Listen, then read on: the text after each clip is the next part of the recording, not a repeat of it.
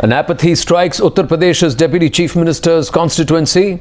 This man on your screen lost his wife and unborn child. But the apathy doesn't end there. A man was forced to pull his wife's body home on a stretcher after he was denied an ambulance by the Kaushambi District Hospital. His pleas for a vehicle only fell on deaf ears.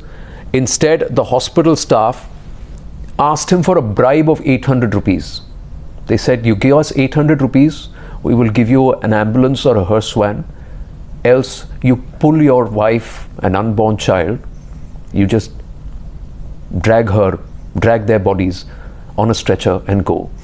Now when these visuals, some of the locals, people present there, they saw what was happening, they raised an alert, they raised an alarm, and that's when the CMO arranged for a hearse van. Here are the reactions.